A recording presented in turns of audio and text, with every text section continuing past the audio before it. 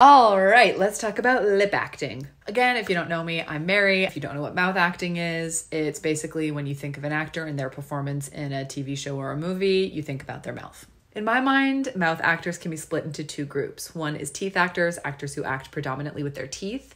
And one is lip actors, actors who act predominantly with their lips. We talked about teeth last week. This week, it's lip time. I find lip actors can be broken up into four categories. Actors that speak with predominantly their upper lip, actors who speak predominantly with their lower lip, actors who emphasize both of their lips very strongly while acting.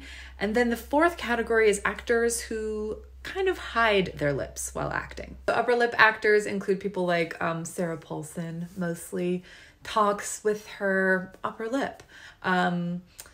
Victoria Pedretti from Hill House and You also mostly speaks with her upper lip. And Ellen Pompeo also really emphasizes her upper lip when she's acting. Actors who speak with their lower lip, surprisingly, Drew Barrymore is a lower lip actress. She even sometimes moves it from side to side. And Daniel Craig is a lower lip actor. He almost looks like he's pouting sometimes. And of course, Robert De Niro.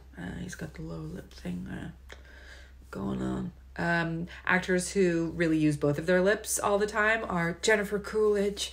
Oh, she really is almost sort of pouting. Renee Zellweger also really emphasizes both lips. And Eddie Redmayne also uses both his lips. Actors who like to hide their lips when they're acting are people like Tom Holland.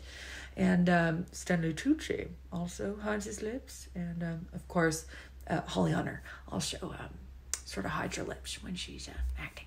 And that is lip acting. If you want to know more about mouth acting or mouth actors or see more examples, I have hundreds of examples on my page, dozens of different videos. So check those out. I'll see you guys around soon for more actor idiosyncrasies and impressions. Mwah.